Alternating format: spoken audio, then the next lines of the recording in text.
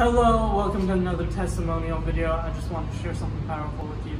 I've been discipling people for 3 days now. They've healed like 40 people in the name of Jesus in the past 2 days alone. And that power is awesome. And I've been having only the disciples do all the work. I haven't been doing any of the healing myself. So I wanted to heal somebody, so I was just down there buying a drink. And I asked the person there, I said, "Hey, do you have pain in your body?" She said, "No." I went to the next person. She said, "Yeah, I have pain in my neck." So I prayed for her in the name of Jesus, just because I wanted to heal someone, you know. And I prayed for her in the name of Jesus, the pain left. She had more pain in her lower back. I prayed for her in the name of Jesus, it was completely gone. So then, right, I just told her, "Hey, I just wanted to heal you in the name of Jesus, because I wanted to heal someone in the name of Jesus, or I wanted to heal you in the name of Jesus."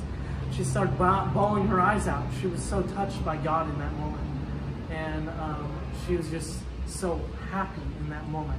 So then I said to her, "Would you like the same power I have to heal people in the name of Jesus?"